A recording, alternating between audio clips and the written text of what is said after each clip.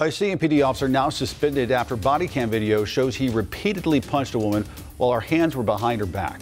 The footage from officers finally getting released yesterday. It comes a month after this viral cell phone video captured the arrest outside of Southwest Charlotte Bojangles. Wake Up Charlotte's Richard Vane now live for us this morning. And Richard, the police chief says most officers on scene in this video follow protocol. Yeah, that is correct, Ben. Good morning to you. Good Wednesday morning, all.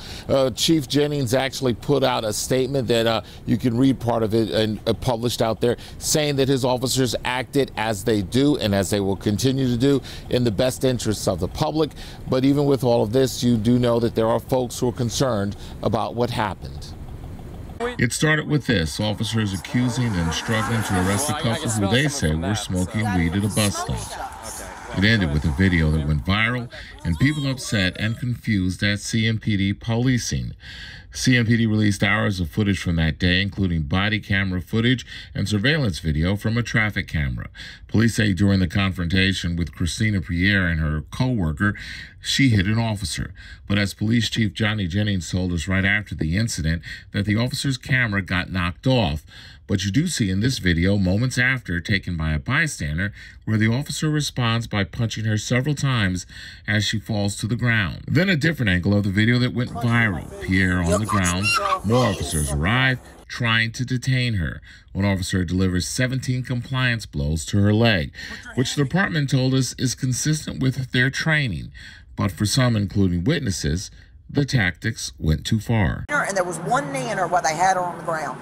And that, like I told one of them, was the biggest display of disrespect from Charlotte police officers that I could ever imagine.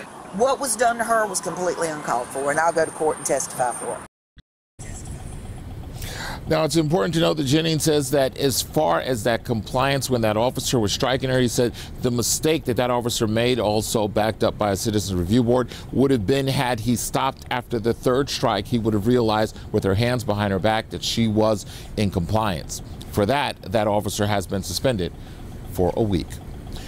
We're right here at CMPD headquarters. Richard Vane for WCNC Charlotte. All right, Richard, thank you for that. Now, CMPD says the victim was smoking marijuana, but in the body cam video, the victim says she bought what she was smoking legally at a smoke shop. Take a look. Are you smoking weed? You guys smoking weed? It's coming from the store. Well, I can smell it coming from that. So. You got it from the smoke shop. Okay, well, go ahead. Do your favor. Put your hand on the back, please. No. Now, her lawyer claims she was smoking something called THCA. But is that any different than marijuana? And more importantly, is it legal here in North Carolina? Let's verify. Our sources are the North Carolina state law and the Farm Bill of 2018.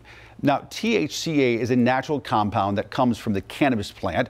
When folks burn it, it can make people feel a similar high to the one they get from smoking marijuana.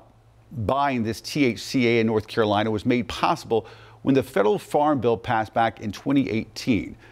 That bill decriminalized most hemp products.